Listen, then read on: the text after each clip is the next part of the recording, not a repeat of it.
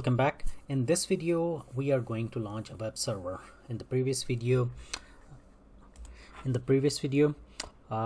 this one we turned one of our virtual machine in EC2 into a web server, but this time we just want to go ahead within the management console. We want to start an EC2, and right off the bat we want it to go up live as a web server. So we don't want to go first create an EC2 and then log into it and manually do the thing. We want to automate everything, so we're gonna see how to do about that. Let's get started.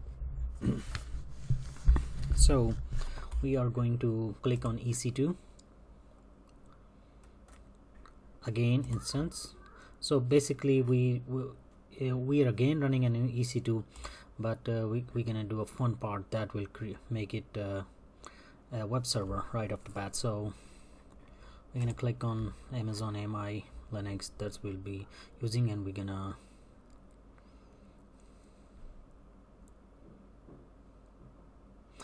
run another T2. I was just reading if I run more than one, if it's still going to be free or they're gonna charge me for the second one. But at this point maybe it's not we're not worrying about that. There is a free trial available of that T4 and nothing else is available as a free one. So let's get started. Next we're going to configure instance details. We're going to leave everything just like that. For the security group, is there a security group somewhere here? We're going to leave VPC. So these are the subnet. Like subnet is basically, imagine we will talk subnets and VPC in its own video. For now we're gonna leave everything to defaults, and I'm looking for this user data. This is the fun part I was talking about. So this area, user data, is basically for your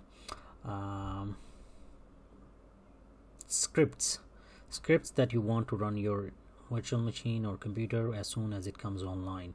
And in our case we're gonna give it all the commands that we did previously in the previous video on the terminal prompt.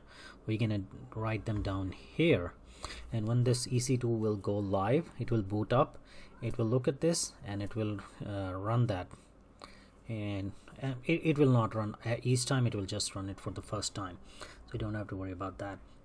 I just want to make sure that subgroup,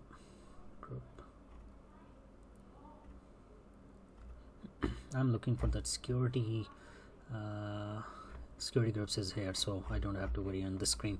So let's get started with the script that we're gonna write in here. So this basically tells that run it, and then this next part, bash, tells that to run it at the root level. So this is very important because this when it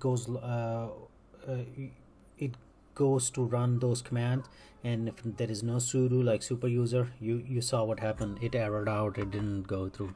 So we are telling it to go at the root level, run everything and take care of it. So next, if you remember the very first command that we did, what we updated it. So update y, if just like try to remember whatever we did in the last video. So and you will realize that, or you will find that we are doing everything in this script, so we don't have to go do it manually. Next we install the Apache. So yum install httpd -y install, right? And then we started the Apache service httpd start, and if you remember, at this line we had an error, and at the nano line we had an error. So this one, check config on, this is if for some reason within this time if it reboots itself, it will come back and turn the Apache on. The other part will be cd if we remember that we went to this directory HTML, and once it's in that directory, it needs to create that file. This time we're gonna use echo, because we don't want to go through that Control X and enter. So we will echo, and whatever the text you want it in that file, it has to be under double quotes. So basically you will write your HTML. oh, F11. Okay, where am I? We're gonna write our HTML code, HTML, and then it was title, header. Let's go with body right away. Body. In the body section, let's go with h1. And in the previous one, what did we do? We write hi, hello, I am Imran. Let's do hello, I am Aslan. And we're gonna close the h1, we're gonna close the body, and we're gonna close the HTML. And hopefully this is enough, and I've typed everything right. So let's go this one, if this one here is very important. Basically this tells that echo is the one that's gonna create start writing this, and this is put the text before this into this file, and we're gonna name it index.html. That's it. And we're all done. If I have done everything correctly, once this instance comes online and we go to our public IP address, we should see a web page that will be displaying hello, I am Aslan. So let's go to add storage. We're gonna just quickly go through it. You know what this area is from the previous video. Security settings. Oh no, it's tags. Let's go add a tag name Aslan. So for the security one, that I wanted to go with the existing one, this one. The reason is it has HTTP on, and the other reason is that I want to use this one to the next video is coming for load balancer, and that's why I'm creating another web server. I want to show you how load balancer works. For that reason I'm creating this instance and go. That's why. So you will basically have a lot better idea how load balancer works if you know if you can see the it in front of it. So you can see TCP HTTP is open, so our web page will work. Review and launch. Let's go review. Yeah, open to the word is saying because of that port 22 for SSH. So that's what this orange thing is. You have used almost all of free Linux instance hour for this month. For that's why this I'm getting this error message, but I'm not gonna run this instance for very long, maybe a couple of hours, and I will turn it off. So let's go and launch this, and let's go. So the key pair that you want to use, you can either create a new one, you can choose an existing one. I'm gonna continue to use this one. Private key file, second, and you have to have access to this key file. So if you don't, just like go to AWS, and you can see that I actually had downloaded it. That's why I'm using it. If you have not, or if you have lost it, or you never downloaded it, do not use it. You will not be able to access that. It will be running, but you will have no control over it. Launch instance. Your instances are now launching. We get notified of estimate charges, so there will be some charge. So I'm gonna go and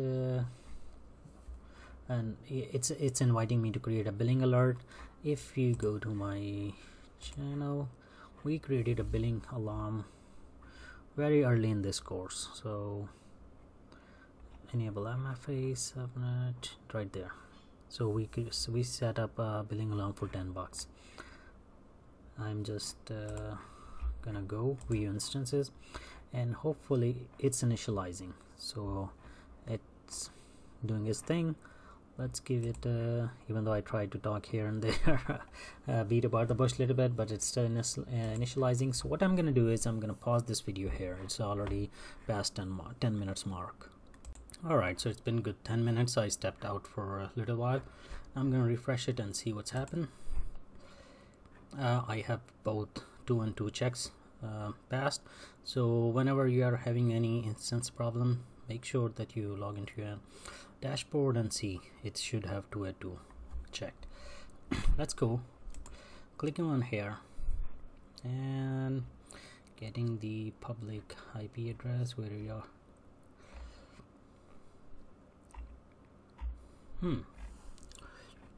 All right, there. Scroll too far. So I'm gonna open this moment of truth. I'm gonna try to log into that. It's already started. I never clicked press enter. Let's go.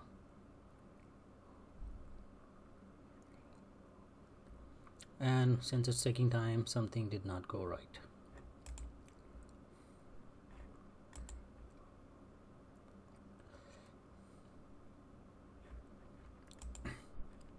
Yep, something is not right. So let's go check a few things in there. Instance, first thing first, let's check the security. It's allowed, meaning that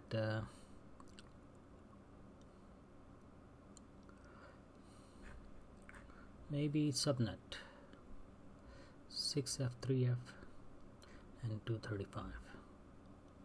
So make note of these 2 things and go to your subnets and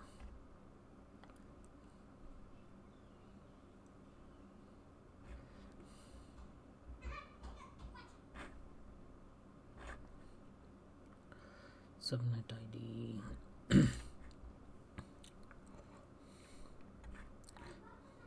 Subnets right there, 63F, and route table, and it is good, but this one target VPC I believe was 235 and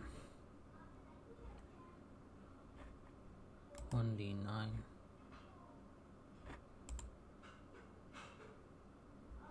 Looks good. Internet gateways. It was this one, right? 228. So this is attached to VPC ID 235. Now we have to go and see the is it 235? EC2.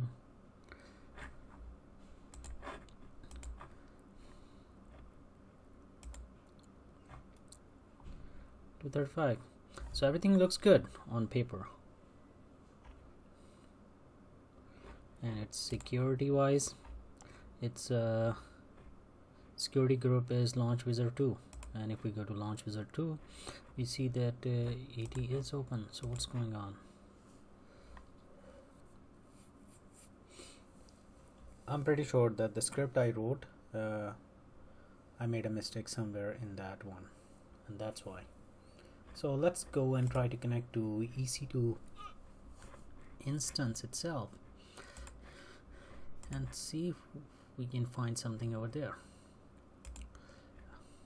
Connect. Yeah, connect.